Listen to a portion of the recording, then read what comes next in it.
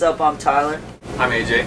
We're in the band Issues. One of my favorite tour memories, per se, is once upon a time I was on tour with Sleeping with Sirens. After Hours was a club night, and it just so happened to be like the third Thursday of the month or something, which was fetish night. So all these Marilyn Manson looking ass people came out, and like it was really weird, but we're all just like, okay, I guess we'll stick around and see what's up. Anyways, long story short, there's like a whipping station where you could get tied up or like pinned up, and you could like get whipped.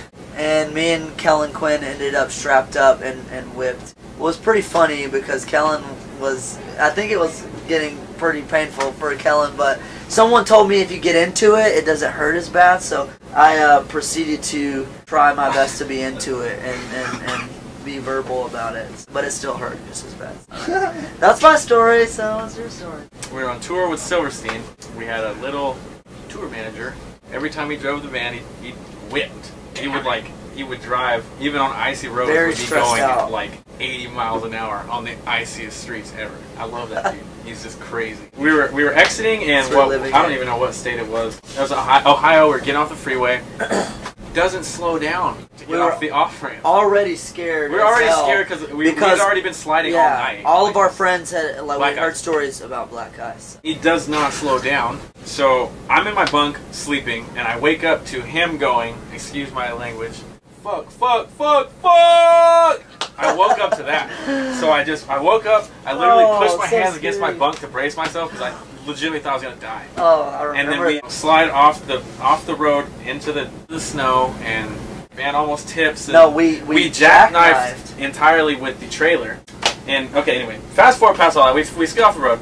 So I decided to walk outside and go up the hill that we slid down and take a picture.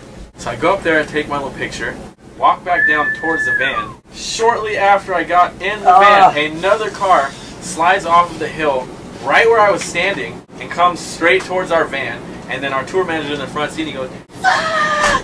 And then like the car comes and just hits the trailer and unjackknifes it. Can I just say that I was like sitting in the front seat, and I saw AJ, and my life, like my stomach dropped. I thought this fool was about to just get taken out. But yeah, like another person hit the same patch of black ice, came flying off the road, where I was standing, like literally caught air and almost wiped out AJ, like just by a couple feet. And like he said, it rammed our trailer and unjackknifed our thing. So they were pretty much fucked, but it actually helped us because it unjackknifed our trailer, so we were actually able to drive right out of there. But so there's our crazy tour stories. They're not as crazy as some may say, but those are the crazy ones that we can live to talk about.